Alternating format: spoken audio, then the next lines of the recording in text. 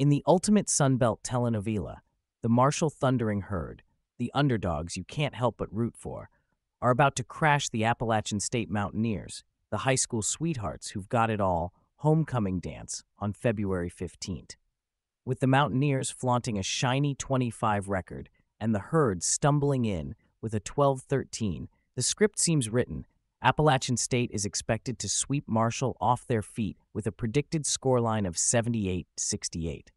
It's not just a game, it's a statistical love story where the Mountaineers' defense plays hard to get, making scoring as tough as explaining Tinder to your grandma. And let's be real, with Boone, North Carolina's weather potentially playing wingman, the Herd's hope for a fling seems as bleak as your last Valentine's Day date. Prediction? Appalachian State's about to update their relationship status to its complicated with the Sunbelt title.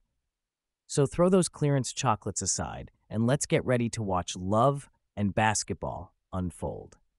And hey, if you love underdog stories that never happen, smash that like and subscribe as if it's the last piece of Valentine's chocolate. Hard and with a bit of desperation.